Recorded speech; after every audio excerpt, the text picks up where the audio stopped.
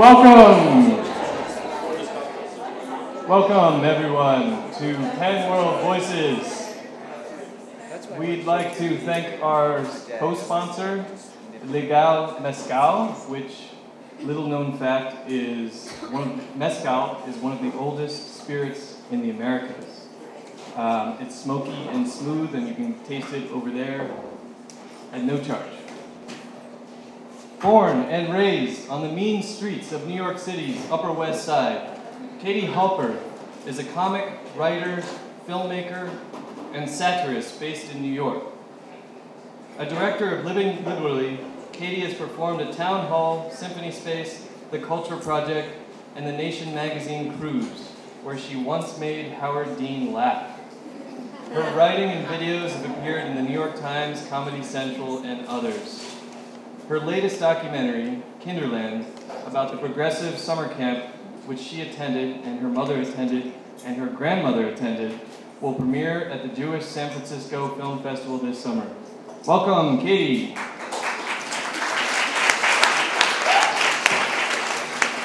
everyone. Hello. Hi. Hi. Welcome to the Pen Fest World Voices Festival. On behalf of the 3,400 writers, poets, translators, essayists who make up PEN, we're welcoming you to the 8th Annual World Voices Festival. You can find out more information on worldvoices.org. We'd like to thank our sponsors and thank the Standard Hotel. And please take this time to shut off your cell phones or any other things that make noises. Probably are limited to cell phones, given the date. And this Obsession series we're really excited about. It's a new series for the PEN Festival. And every night a different writer talks about his or her obsession. And it's been really great. And this is our final one. And you all know who's speaking, but I'm going to introduce her anyway. Author, social critic, and political activist Naomi Wolf raises awareness of the pervasive inequities that exist in society and politics. Wolf's landmark international bestseller, The Beauty Myth, challenged the cosmetics industry and the marketing of unrealistic standards of beauty, launching a new wave of feminism in the early 1990s. Wolf's New York Times bestseller, The End of America, a warning to a young patriot, is an impassioned call to return to the aspirations and beliefs of the founders' ideals of liberty. Her international journalism includes the investigative report Guantanamo Bay, the Inside Story for the Times of London. And as a columnist for Project Syndicate, her articles have been published in India, Philippines, Egypt, and Lebanon. Ben Schrank is the author of the novels Miracle Man, Consent, and the recent Love is a Canoe. He has written for many publications, including the New York Times and the Wall Street Journal, and is president and publisher of Razorbill, an imprint of Penguin. So welcome, Naomi and Ben.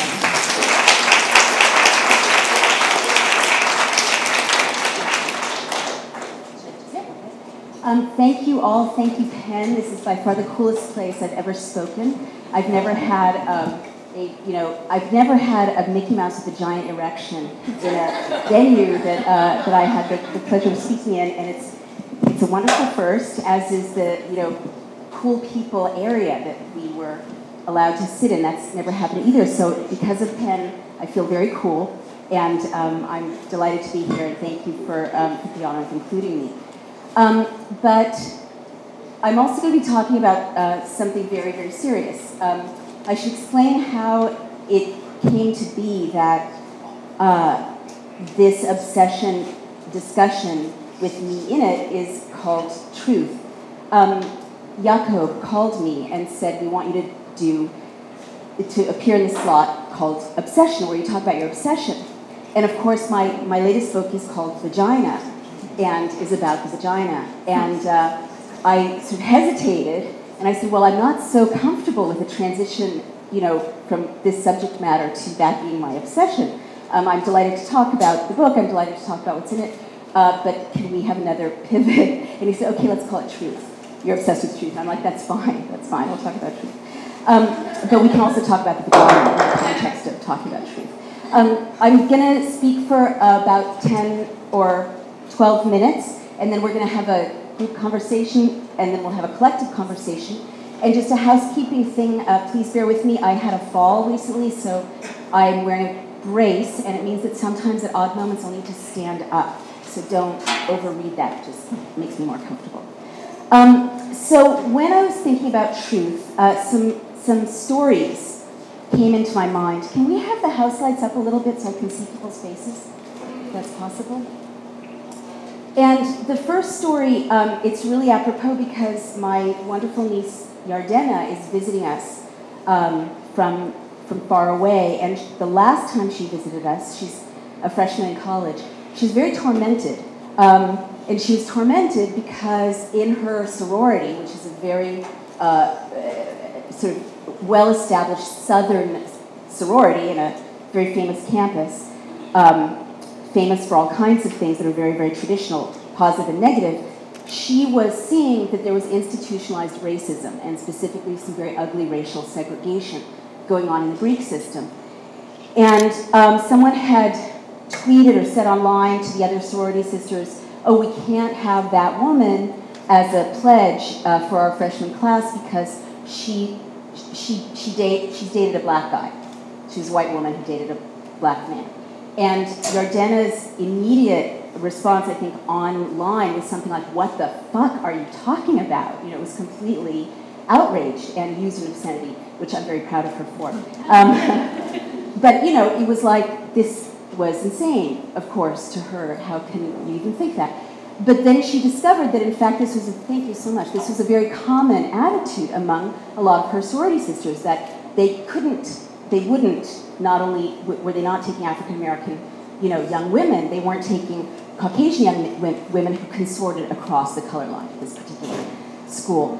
So this is, of course, you know, very, very shocking to her, and she started speaking out about it, and she started getting ostracized by her sorority sisters. And she was a freshman. Like, this was her first semester of college, and her family was far away. And she was being ostracized in very vicious ways and facing that aloneness that happens when you stand up and speak out and all the people around you turn against you. And so she really wrestled with this, and we all knew and didn't have to tell her because she's smart enough to know herself that of the many options she looked at for what can I do, there wasn't an option of nothing. And there wasn't an option of go along with it. So all the other categories, you know, were what she was wrestling with. You know, how do I address this? How do I work around this? How do I change it? Not work around it like ignore it, but like transform it. And she's, you know, 18, and it was a big thing to take on. So I'm just so proud of her for the misery and unhappiness and shittiness she went through because of her knowing that she had to live her truth about this and not make nice with her sorority sisters and pretend that this was okay with her. And I'm really, really proud of her because just a few months later, she actually got elected to student government and is now in charge of sorority policy and what she's taking on. And she also got elected to this organization started by the guy who integrated her university 30 years ago, and its mission is racial integration. So she's in a position now to transform policies around this and to create really constructive situations on campus where people can, you know, face this very ugly thing. It's funny, I had a dream last night, or the night before, about, and it was kind of a nightmare, about being in a place where bodies had been buried and they were coming up. You know, and in a way when something really ugly gets surfaced, it's not a difficult dream to deconstruct, the phrase where the bodies are buried. And what was so amazing about Yardena's finding her truth, or living her truth in this, is that she was looking at something so ugly, and she knew it was ugly and she felt it as ugly. It's where the bodies were buried in her community, and she was not going to pretend that there wasn't a stinking corpse in the room.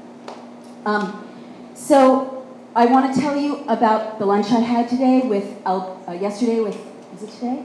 Today, with painkillers. It makes me a little stupid. With another truth teller, Alberto Mora. He's the guy who, very early on, before we knew in America that people were being tortured in Guantanamo and in Abu Ghraib, he was a member of the Bush administration and a lawyer, and he was the person who wrote the memo saying these 19 things that Rumsfeld has said are okay to do are illegal. And, you know, they certainly constitute torture, but he made the case in his talk earlier today that international law and US treaties that the United States has signed don't even start at the torture level, they start at the cruelty level. That, you know, you don't have to be torturing someone to break the law. You have to be treating them cruelly. And, of course, the Constitution forbids cruel and inhuman treatment. And so he said when the collective yes men who wanted to, you know, do what Rumsfeld wanted them to do because they were willing to not notice where the bodies were buried, right? Notice the stinking corpse in the room. He put his career on the line eventually by saying, okay, if you go ahead with this, I'm going to release this memo to everyone in this whole community internally, and then someone else leaked the memo. And so he was on the record in public, and he didn't back away from it, saying this is wrong, and he put his career on the line, and many, many other people didn't. And what he said to the people around him was, you know, you're going to be on the wrong side of history with this. And he said at a time when, you remember that bloodlust the country was engaged in 2003, 2004, you know, put them in a place beyond the rule of law. It doesn't matter what you do to them, it's all about saving American lives. And I was very moved during lunch to learn that he was a descendant of people who fled Nazi Germany, people who fled Cuba before before that became a place you couldn't flee. 3 lines of refugees in his family and in his wife's family had known, and he said, you know, I know from history that never goes anywhere good, you know, and that it's not ambiguous, and then we both sort of said at the same time, it's black and white. And the amazing thing about someone like Alberto Mora, and I'm getting chills just thinking about it, is that he's surrounded by people who are willing to be gray about this black and white issue. Do we torture, right?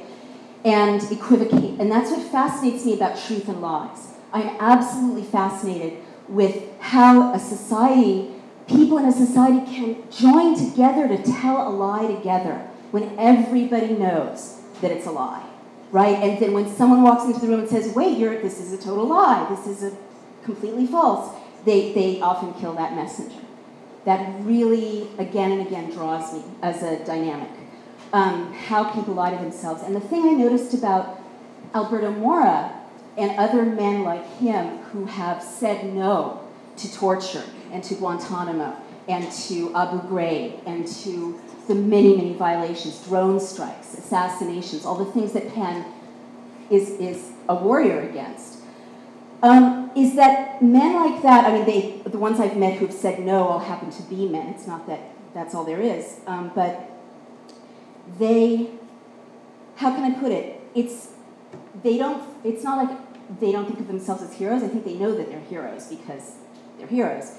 But they don't, there was no other way they could act. They know that there was no alternative. Like with Yardena, people who are living in a state of truth know that there is no alternative to taking that action they know is predicated upon what they know to be true. It's a kind of matter of factness about what the next step is, even if they know it means no more friends, no more job, no more status, no more money, no more recognition. You know, it all goes up in flames. They have no choice. It's black and white. The last person I want to tell you about is an amazing, quite obscure character that I'm writing about for my next book named John Addington Symonds. This was a gay writer in the middle of the 19th century in Britain at a time when it was becoming more and more heavily criminalized to be a male homosexual. In other words, at the beginning of the 19th century, sodomy was a crime, but as the 19th century progressed, and this is the thing about laws like this, laws like that criminalize speech or criminalize dissent or criminalize love, right? They metastasize, they proliferate. That's the nature of evil. Alberto Mora called it force creep. When you give people permission to torture a little bit, then inevitably you get it across a whole community. And the same thing is true with tyranny, basically. And so at the beginning of the 19th century, sodomy was a crime, but it was very hard to prove, and very few people were convicted for it. But as the century wore on, it was a crime if you didn't ejaculate inside the other person's body, right? And then, believe it or not, the microscope was developed, and so a whole subgenre of testimony was introduced into court about whether or not there had been ejaculation in this relationship. And if there had been, people faced like 10 years in jail or lifetime in jail. Whipping came back, right? People were whipped for being homosexual. And then by 1885, with another law, which is better known, male homosexual friendship and relationships became criminalized. So that by the reading of that law, if a man introduced another man to a third man and those two men got together, the first man could be convicted, right? So you see this metastasization. And John Addington Symonds moves me because he knew he was gay all his life. He married, he had a child, he lived a completely closeted life, but his whole life he tried to tell the truth under a context in which that would damn him to prison or ruin his life. And then as obscenity law developed, and I won't even get into that, it also became a crime to tell the truth about that love or many, many forms of sexuality. And so what he did was that he found genre after genre after genre to try to tell the truth about the love he had for other men. He tried biographies of great homosexuals in the past. He tried privately printed pamphlets with these erotic poems that he would pass out to certain friends but then destroy.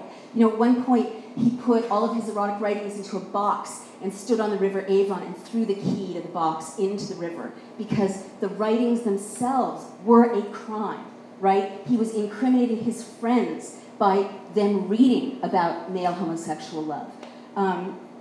It was a criminalized act of reading and writing. And yet, his whole life, he believed in literature and in the power of truth in words. And again, this gives me chills just to think about it.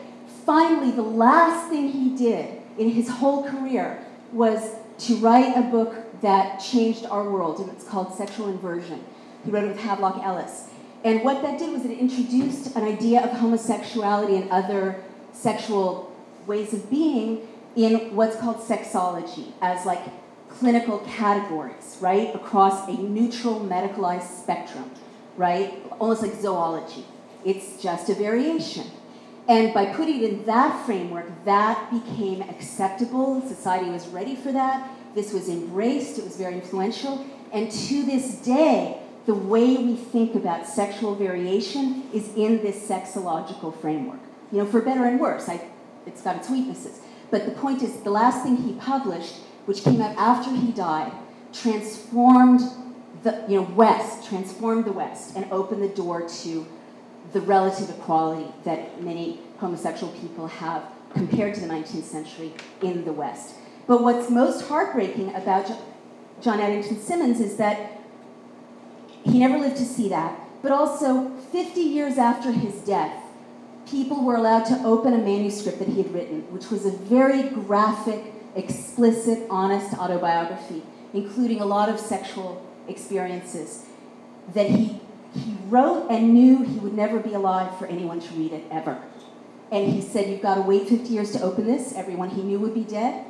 But he knew, or he believed, that there would be a day in which there was a reading public that would welcome and receive that life and those truths.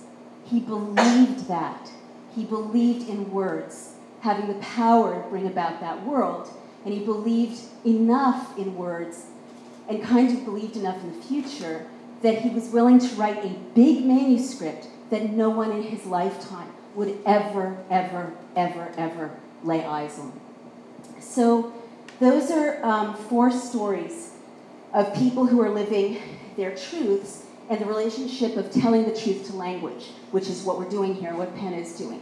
Why do people around the world try to silence the truth tellers? Why do governments hate truth tellers? Why does Penn around the world champion writers, activists, people like Ai Weiwei, who tell the truth and then are arrested, imprisoned, tortured, ostracized, silenced. Why is that? Because, and it's so interesting, Penn was, am I allowed to say Penn was attacked today, like had a cyber attack? You may not know that. We can talk about that in the Q&A if I'm allowed to. But, you know, what we're doing here is dangerous. What Penn does is dangerous. Telling the truth is dangerous. It's dangerous because it changes things. And why does it change things? I think the truth, or words spoken in truth, and now I'm kind of getting into the metaphysical, I think that they're not just words. I think that they create an alternative dimension of reality, and that they carry an energy with them. I mean, all words carry an energy with them, for better and worse.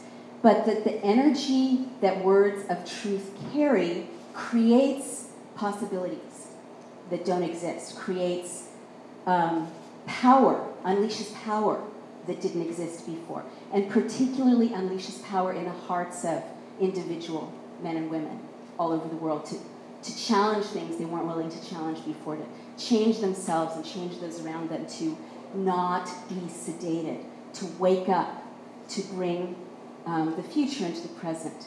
And it's for that reason, I think, that people try to silence the truth tellers all over the world, and it's for that reason that I'm so honored to be here. Thank you very much. Thank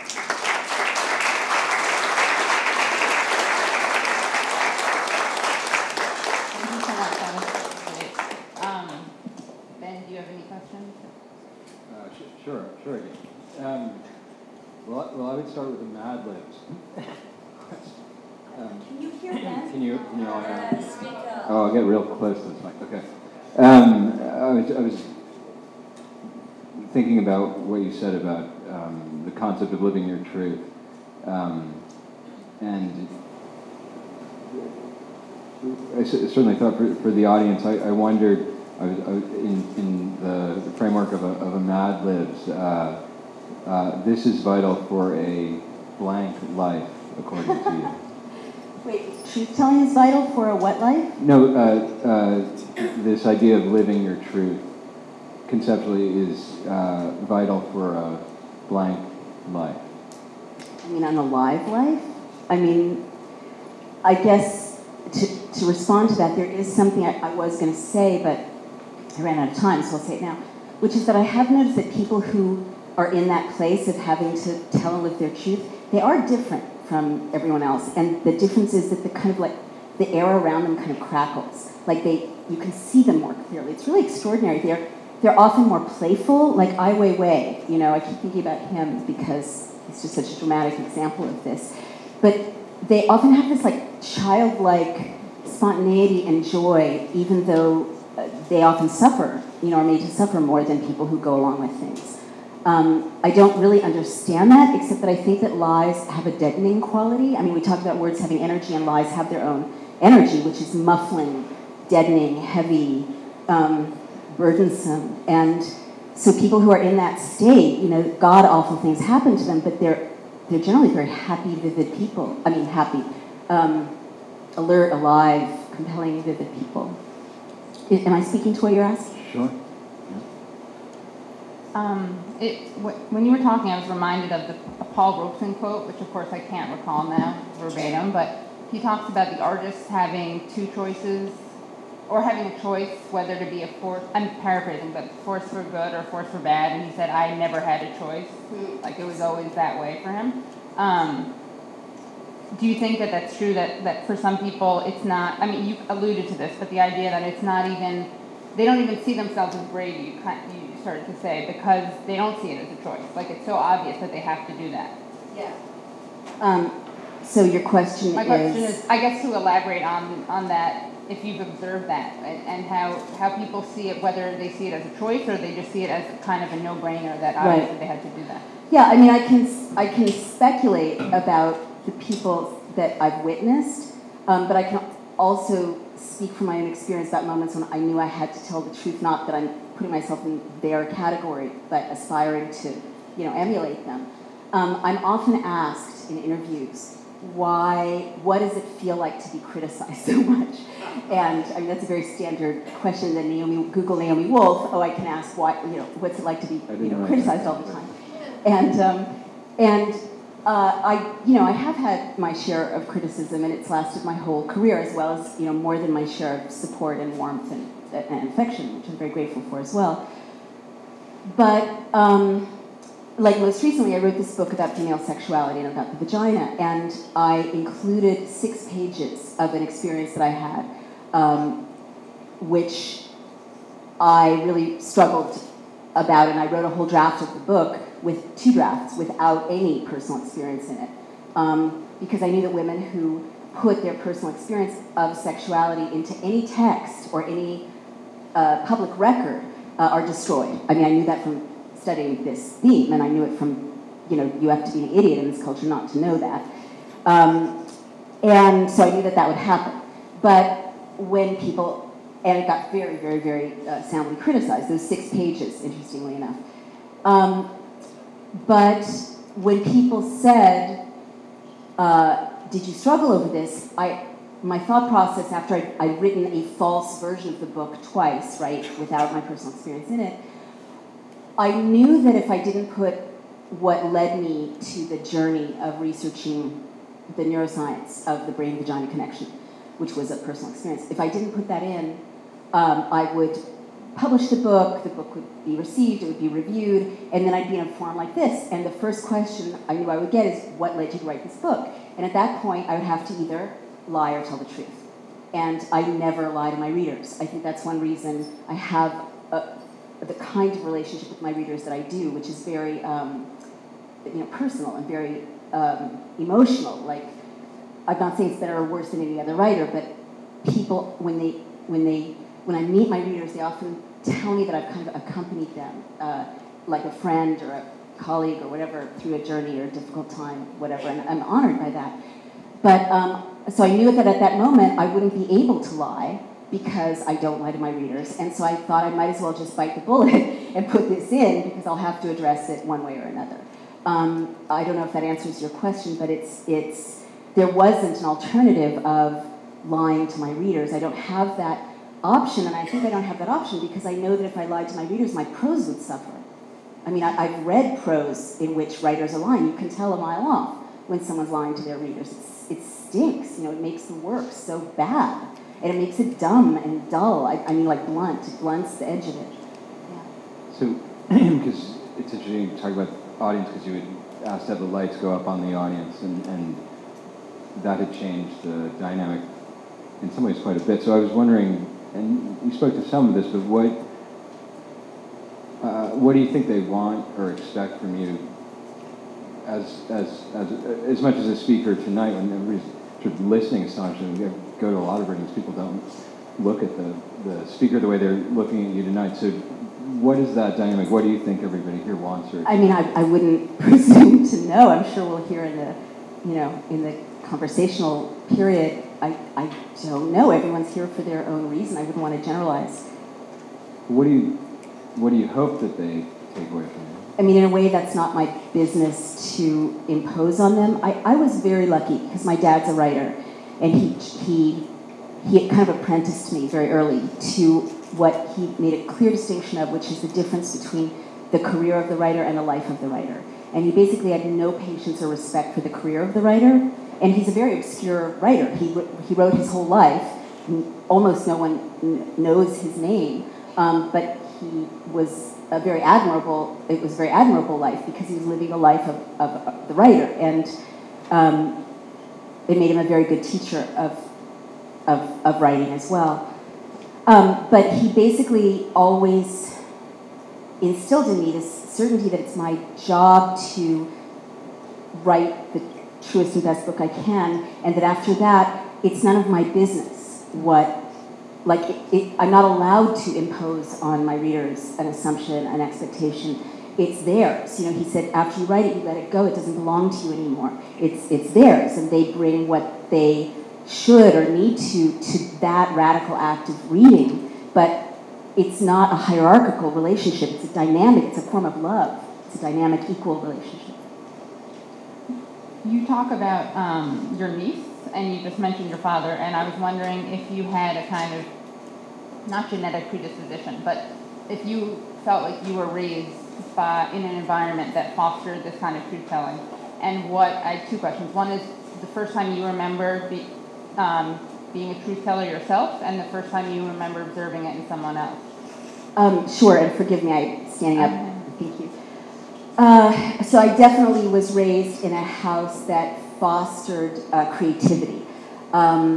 Because, I wrote about this in my book, The Tree House, which was about my growing up. It was a house of yes. Like, whatever you wanted to do, if it involved creativity, it was a yes. Can I paint things all over the walls? Yes. Can I make a medieval meal that you all have to eat, even if it's completely disgusting? Yes. Yes. This is San Francisco, right? In San Francisco. Yeah, you're smiling because you know exactly what I'm talking about. There's Yardena, who knows what I'm talking about. Her dad was raised the same way. And it does create, I think her dad and I, my brother and I, both raised in this house, we don't have any respect for categories. And so he's a very interdisciplinary guy, and I feel like I am not intimidated by genres. I don't care.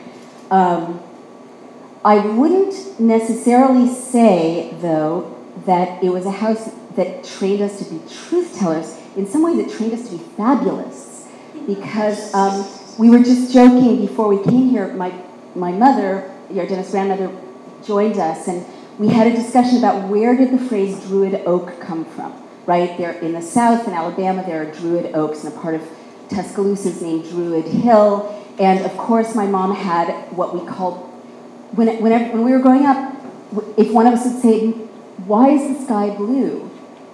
My mother, rather than not answering, would make something up. Some fantastic imaginary thing, and tell it to us. And we got to call it Wolf's Biological Firsts, because it was invented. And so she, of course, said about this, well, I'm sure that immigrants from Ireland who were secretly pagans named these oaks Druid Oaks. And of course, Yardena Googled the real answer. We can do that now. We can Google the real answer. But, so that's not a truth. It's actually an invention, but it definitely made us aware of the beauty and charm of creating imaginary things. I wouldn't say she's trying to deceive us, but there was a lot of room for storytelling in our house. Yeah.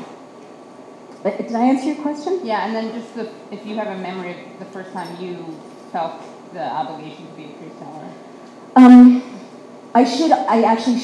being kind of unfair, though, about the imperative to tell the truth in our lineage, because more formidable than my mother or my father or anyone was our grandmother, Yardena's great-grandmother, Faye Goldman, who died recently. And she was a dramatic and radical truth teller, and she did not have any time or patience for anything short of that. And it was a matter of character for her. And I actually, as some of you know, that my partner and I were arrested, I think the year before last, for telling a group of Occupy protesters what their rights were to stay on the sidewalk.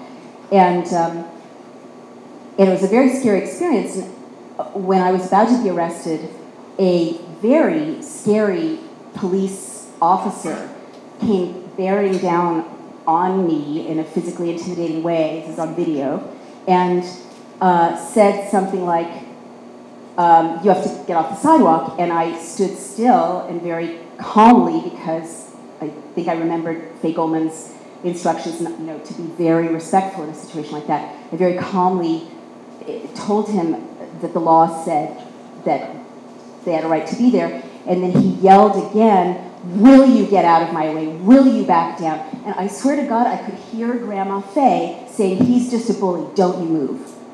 Don't you move." And that was the kind of person she was. But it was about being a person of character, and truth-telling was part of that. Other things were part of that, showing up, writing thank you notes, it wasn't just truth-telling. So I guess the first time, I can't remember the first time I felt obliged to not fib, but I certainly, when I came east, and I was aware that there were things like racism and sexism, which I had kind of been sheltered from. growing up in San Francisco in the middle of all this revolutionary ferment, I noticed that when I would say, this is not okay, I was not always aligned with the dominant moment. I certainly remember the first time I was silenced, that I didn't tell the truth. It's a stronger memory. I was sexually harassed by a very famous professor at Yale when I was 19, and I didn't tell the truth. And I felt like I had no choice because I felt for good reasons that I wouldn't have a career ever again if I went up against this very powerful person in the university that was protecting him. And I felt for the next 20 years how that betrayal of my own experience and that abandonment of all the young women who came after me, who might be jeopardized by my not having told the truth, was like a weakness or festering part of my character. It was something I was not in harmony with. I mean, I had a question about certain that I'm thinking now you're sort of asking me to address in what you've been talking about in a different way, which is for very young people today, and what I would suspect with some of them as a relatively hazy relationship to the truth, when it, recorded stuff that young people do and how they interpret and stuff like that. You recorded? No. I'm just I'm suggesting that for very young people, like when you were 19 and even younger, who may have grown up without your sort of strong relationship to the truth, is there a particular story that you would tell them that would give them a hardline clarification of what is true and what is not true? See, that's so interesting that you asked that question, because I really do think that everyone knows inside and that telling people doesn't do any good.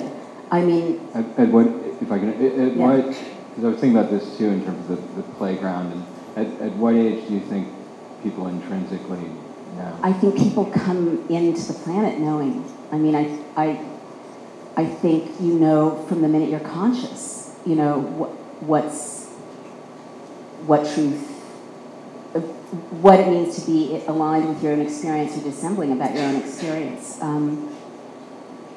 I don't think that there's a place or consciousness before a knowledge of that, because by the time you're self-conscious, you're conscious of either your words representing who you are and what you believe, or your words not representing who you are and what you believe. I mean, it's true that there's a developmental stage where kids think if they've got chocolate crumbs all over their faces and they say, I didn't take a cookie, that they can, that'll be okay, or that works. But consciousness comes by the time you're 6 or 7 or 8. I think you're thinking I think children are much more sophisticated than we give them credit for in terms of their consciousness. I think we get dumber as we get older, usually. And that's why I love being around young people and people in their teens and early 20s, because they haven't become used to lying. And I think that teenagers have a very vivid sense of the truth, and that's why the hypocrisy of the adult world looks so disgusting to them. So I guess I just think that everybody knows. Like, I think we have this internal compass that if you're lucky, you're raised to respect it and to recognize it and to consult it. And if you're unlucky, especially if you're sexually abused or abused in some way, it fucks up your relationship to that compass, because you're not allowed to know what you know. And it takes a lifetime sometimes to recover that relationship to that compass. But I do think it's there. I think it's part of the human mechanism. So if I could extend from that, because when you opened, you talked about cruelty and the legal definition of cruelty.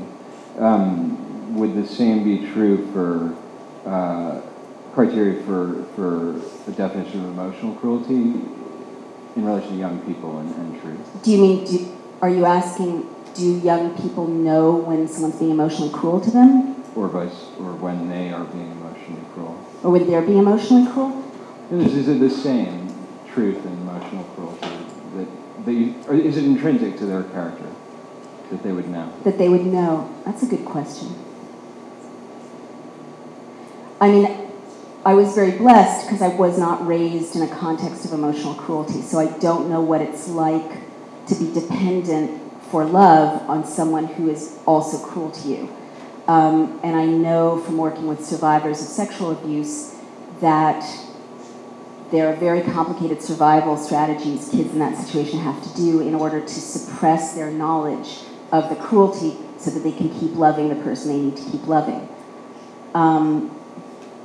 But I do believe, because of the way those memories unpack in later life for people who survive that there's always a place where there's a consciousness that this is not love the way it should be, and that it may not be till adulthood that they can feel safe enough to be in that part of their own awareness. Does that make sense to you all, what I just said? Should we open it up to the audience? I'm sure everyone has questions, or lots of people have questions. I'm going to just flip my mic over and you can come up to this microphone. Maybe people would be more comfortable if you passed a mic around. They look so cozy. Is that okay? Is it all right if I just bring the mic? I'd love you to just define what truth is to you and what makes one a truth teller. Glenn Beck is a truth teller to some people, as despicable as he is, but he is a truth teller. So what is truth to you, and what makes one a truth teller? Oh, man. Can I ask what truth is to you? That's why I'm here. Wow. I would love to know what you mean by that.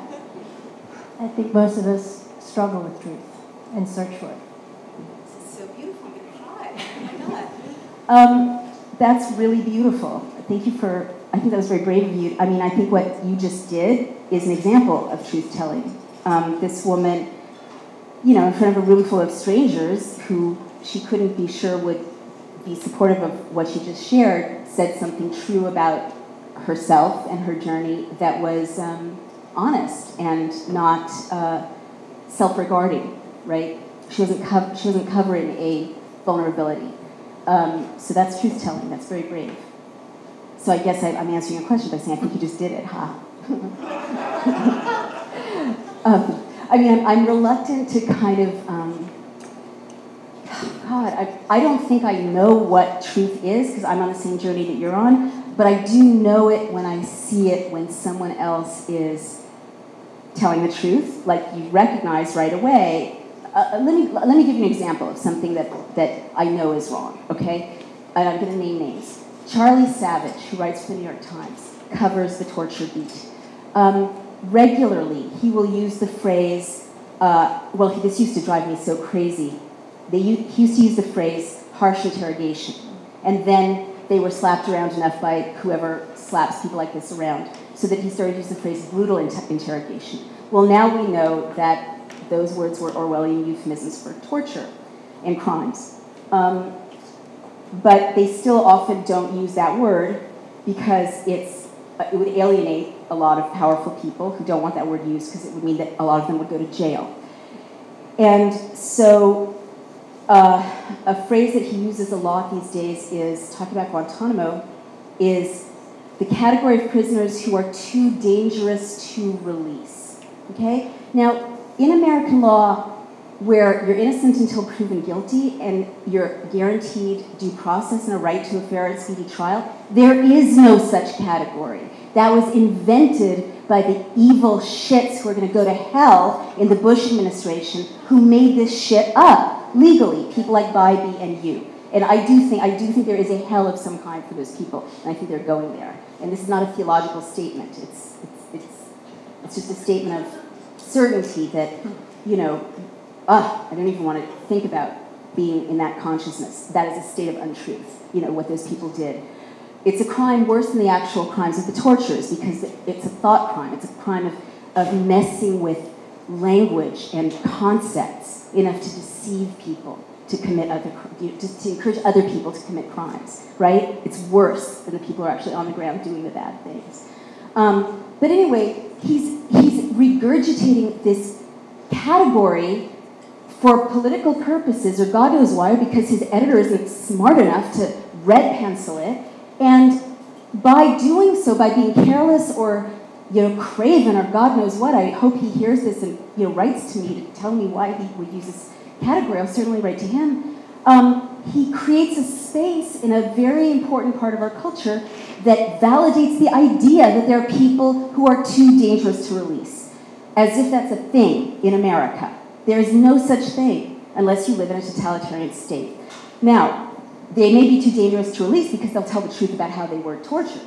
And then they're dangerous to the people who tortured them. That's how they're dangerous. But that's an example of someone who, day after day after day, in a very privileged position, abuses, I think, his obligation to scrutinize his own words. I'm sorry.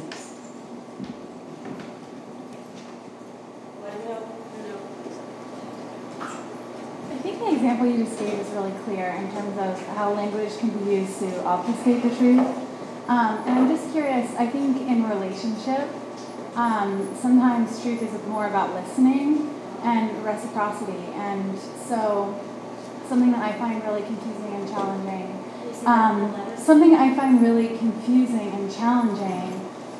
is how to figure out what's true when I'm also working really hard to listen and kind of co-create that truth. And so I'm wondering like how you kind of maintain your own commitment to truth for yourself. And then also there's a question of non-harming sometimes when it comes to telling the truth if people aren't ready to face things. So I think it's really complex when it comes to relationship. You're completely right, and you're all raising the right questions because it's easy enough to stand on a stage and talk about truth, but the really hard part is to work with it in daily life, right? Because it is in a relationship or it is on the journey that it gets tried and tested. And things are not simple in relationship. And in fact, my loved ones, I think, often reflect to me the downside of, the position of, this is my truth, can be a very arrogant one and a not listening one. And these are things that my loved ones have shared with me about myself and what I need to do. So I need to do more of what it sounds like you're good at, which is that listening and making space for the other person's equally valid truth. That's hard. So it sounds like you're saying that some people, because of their background and temperament, are better at eliciting the other person's truth, but that sometimes that suppresses their own. Is that what you're saying? Or the other way around too? Or, I'm sure that lots of people struggle with this.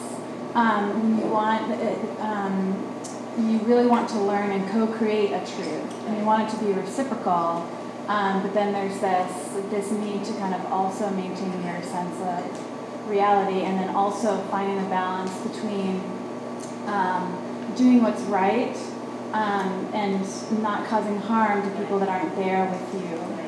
So these are two very big and I would say different things. So the first one is, a total journey. I have no wisdom for you because I'm not that good at it. I'm very good at knowing what I think, but I'm not that good at adapting in an intimate dialogue to what the people around me might need or want. So that's my journey. I'm trying to get better at that. Actually, a very valuable thing that I should pay more attention to is something my good friend Susie once told me, which is listening doesn't mean saying yes. Listening doesn't mean agreeing. It just means giving space to the other person's reality. The second thing is about kindness, and I think you're talking about what Buddhists call right speech or ethical speech, where it might be true to say, my mother said to me this evening when I was wearing a different outfit that covered Grace. What? I knew it was going to be an outfit related. Oh yeah, and a mom related one. She was like, "You're not going to wear that." She's like, "You're going to be on stage," and and I was like really annoyed, but so she was being truthful, and she's probably right. It was kind of wrinkled and messy, but I was upset at her for being that truthful at that moment. And so I guess what the Buddhists say about ethical speech is that you have to be sensitive to the moment and not necessarily bludgeon people over the head with truth. That's where tact is lovely. Pardon me. You said something, Yardena said something wonderful to me in the taxi. She said it would be really cool if you didn't about the story that I told. And that was a very gentle, loving, respectful way to say, I'd really like you to not, whatever. So I think there are people who are tactful who can not lie, but not drag every awful fact out that doesn't have to be there and hurt people. I don't want to miss the people in the back. I'm sorry, do you want to be the person doing the thing? Or Paul, do you want to, or Beth? This lady with the pad, yes, had an observation. Do you want to put your arms forward? Okay. First, thank you, Naomi, for being very truthful about some great horrors that exist in the world that you've spoken out about. And the example of your niece, I think, is very important. But one thing sort of bothered me, where you talked about her truth, or people speaking about their truth. And the fact is that certain things are right and certain things are wrong. And to speak the truth is to call out those things that are wrong. And that, for instance, the things that you've spoken about, and I'm sure many people here in Penn have spoken about, Guantanamo, the drones, Obama's hit list, stop and frisk, mass incarceration, preventing women having reproductive choice, preventing abortion, things like that. And so I think that it's standing up for those things. And there's a point at where the things that you know are grievously wrong or tremendously right come in with one's personal morality. And that's a place where epistemology and morality meet. And this is the point. And not everyone is born with knowing what's right and wrong. Okay. All right, so thank you for that. I'm going to respectfully really disagree with you on parts of it. So something that I've noticed in studying societies that are tyrannies is that people are sure that they're right and that what they're doing is morally right, and they see things in black and white. So on the one hand, I agree with some of what you said. For instance, a good example is clitoridectomy or genital mutilation. There was a nonsensical early feminist position that Western women shouldn't have anything to say about infibulation because it's not their culture. I think that's nonsense. And that's a good example of, there's right, there's wrong. If someone's being injured, you speak up for them to the extent that you can. However, when I say Yardena's truth or Glenn Beck's truth, which you said or someone said, I say it with a lot of respect because, one example you gave is the abortion issue. So I'm pro-choice for the most part, but I wrote an essay in 1995 that was very controversial at the time called Our Bodies, Our Souls, that basically said that there is a lot of moral ambiguity about this and that the pro-choice movement does itself no favors by pretending that it's a black and white issue, and that I actually was taken to a retreat with people on the pro-life side and people on the pro-choice side, and facilitated by these wonderful nuns called Common Ground, who live in Washington, who make people who hate each other's guts, like Hutu and Tutsi or Boer and ANC, Palestinians and Israelis, they force people to kind of understand each other. And it was life-changing for me, and now I'm quite sure that people can arrive at policy outcomes that I hate from motivations I respect. And it's made me not dismiss conservatives, it's made me not dismiss pro-life people, it's made me not dismiss people who believe in military solutions or people who believe in guns. There are a lot of good people who have good reasons and good arguments for reaching a conclusion that I hate or that I oppose politically. And that's where democracy is so beautiful and free speech is so important, and why what Penn is doing, what we're doing here is so important, because these different truths have to wrestle with each other in safe, respectful conversations, and in a democratic context in which there is a dialogue and there is a debate and the views of the majority get supported that the views of everyone, have the right to influence the debate or to change people's views or to mobilize support. And that's good, and in my experience, it's very bad. It's very bad in movements. It's bad in the feminist movement. It's bad in the environmental movement. It's bad in every movement I've ever been part of when there's a group consensus or a list of things that everyone has to believe in order to be part of the group. And it is a form of tyranny, and it suppresses truth. I mean, often people's truth or collective truth is a process of hashing it out, right? And so many things I thought I believed, I don't believe anymore because I've been in a struggle, a good, honest, dignified struggle with someone who challenged me on those beliefs, and I rethought them. And that's so precious. Yeah. Yes, sir. Oh, great, you're the guy with the mic. Thank you, Deji, work for PEN, Freedom to Write team. This is a real honor. Your book, Vagina, was censored on the Apple iTunes store. They didn't want the whole word. So there's some censorship there. I wanted to know how that got resolved, first part. But then the second part is, if it was an automated decision, who made that decision? If it was an automated decision, what is happening to truth now? The world of big data, people are making these sorts of decisions on a very large scale, and that affects truth. So thanks. Right. So that's a great question. I don't know the answer to who censored Vagina on iTunes. It's a great headline. I hope someone writes that piece and does that investigative report.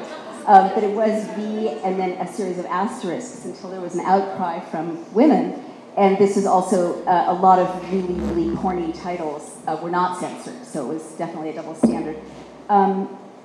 It was very satisfying when the book was at the top of the iTunes bestseller list for a long time after that battle was won. And I think, and this is the power of the free press, my brilliant publicist, and I'm not going to name names because she could get in trouble, leaked the censoring to a reporter at The Independent, who then called me, and I said, well, this should outrage the women of da-da-da. And so then that's the beauty of like creating a news event or creating a counterbalance to a news event. Then that sparked other coverage and outcry. And then whoever had made the decision at Apple thought, well, I don't want to be on the receiving end of this criticism. And then they backed off and put the whole thing out there. But it was my sneaky publicist who challenged that censorship. It seems like you've, and this is with all due respect, but it seems like you've touched on this already a few times, but I'm going to try to reframe the question if I can.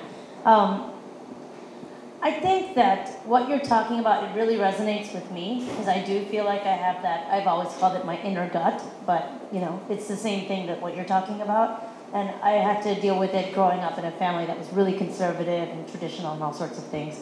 So I feel like I've been doing it since I was a teenager. However, I feel like the language around what you're talking about, I feel like some of the rhetoric feels a little dangerous to me. And I'll tell you why, because I feel that whenever I think about the truth or, things are black and white or whatever, I get my news from left-wing, right-wing, independent, all sorts of stuff.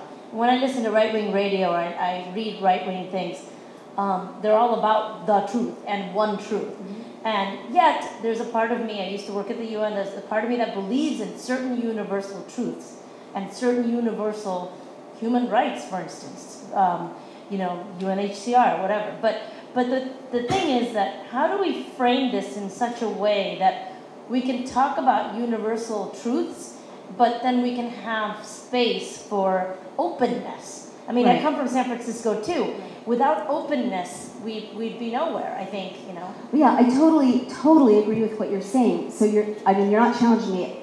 You're not contradicting my perspective at all. You're helping me elucidate it better. Thank you. I totally agree with you. That's why you may notice tonight I keep shying away from offering something that I believe to be a truth because it's very dangerous, as you say.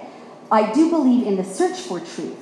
I do believe in each of us as individuals honoring what we feel to be true, aiming for it as an aspiration.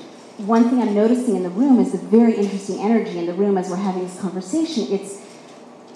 All kinds of stuff is in the air. You know, I've actually never had this talk before, and so I've never felt exactly this energy before, but there's hope, but there's also mourning and grief. I think people are maybe feeling sorrow for things that they wish they could have been honest about that they couldn't, or sorrow for the child that they used to be who knew something that they couldn't say. I don't know what. I mean, it would be great to know what this energy is made of. It's complicated. But it's more like I'm talking around the pursuit of truth, because the pursuit of truth creates this energy where things get broken up so that new things can grow, right? Do you understand what I mean by that? Like constructs that are set that keep us from growing get broken up by reclaiming whatever our truth is, and then new things grow for us. I'm not going to dictate what those things are. You're right, it's always a mistake to dictate them. Now, I believe in the Enlightenment, and I don't believe in moral relativism. I think the whole, fetishizing on the left in the 80s and 90s and aughts of moral relativism, so as not to offend anyone, has led us into a real black hole in many ways. And the more you read Enlightenment thinkers, people like Mary Wollstonecraft or Thomas Jefferson at his best, or Thomas Paine, they were the ones who came up with the things that I'm willing to put my hat on, in a ring and say, yeah, this is a universal truth. And they are things like the freedom of the individual, the right of individuals to freedom. There are like 3 of them, so I'm not going to go further than that. But those are things that I do think a consensus will arise globally, that everyone in the world eventually will honor and respect those 3 things: the right of people to be free, and maybe 1 or 2 others: freedom of religion, freedom of thought, freedom of the press. But I'm not going to make a dictum out of anything else, because it's such a subjective, individual journey. I'm only saying that I believe that there's great value for each of us in that journey. Does that help? Yeah, that does help. Good. It's a great question. I think this is the last question we have time for. So you were speaking about lie-telling metastasizing and growing, have kind of a snowball effect. And I think truth-telling can do the same thing. And we've seen that as an easy example of the civil rights movement.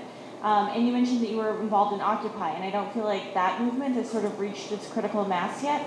And I was wondering if you could give your opinion on how you can create conditions for truth-telling to have that snowball effect and to have a greater effect on society. That's a wonderful question as well, thank you. So just to be clear, I wasn't involved in Occupy as a member, I was just involved as a citizen, because I happened to be the only nerd probably in the world who has a whole chapter on New York permit law, so in one of my books, and so I happened to know exactly what their rights were in relationship to the sidewalk, when they were being told to get off the sidewalk. So I had a Faye Goldman relationship to Occupy, which was a citizen who knew that they were entitled to be on the sidewalk, and that it was my obligation, if I knew that, to tell them that they had a right to be on the sidewalk. So your question is, yes, I can tell you conditions.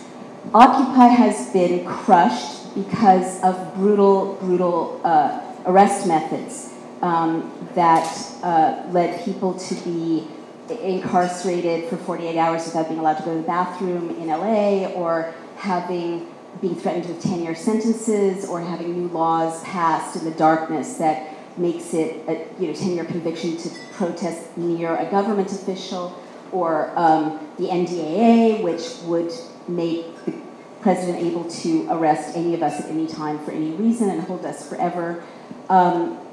And that's how Occupy got crushed, not because it isn't a movement that had plenty of room to flourish. So the obvious conditions for truth-telling is democracy and human rights. In other words, the right to speak, which is what PEN is about, the right to due process, so that you can't be arbitrarily arrested because you're saying something unpopular, the right for citizens to have transparency and accountability from their police forces. There's a very important bill up here in New York to create some oversight of the NYPD, and Ray Kelly is very much opposed to it. but I did some reporting, and it turns out that the big banks have hired the police of New York and have done this across the country so that they are going to beat up protesters who are protesting the big banks. You notice they're not being violent to people who are protesting for, the environment, or for, I don't know what, other things. They're just brutalizing people who are protesting big banks. The banks have hired NYPD.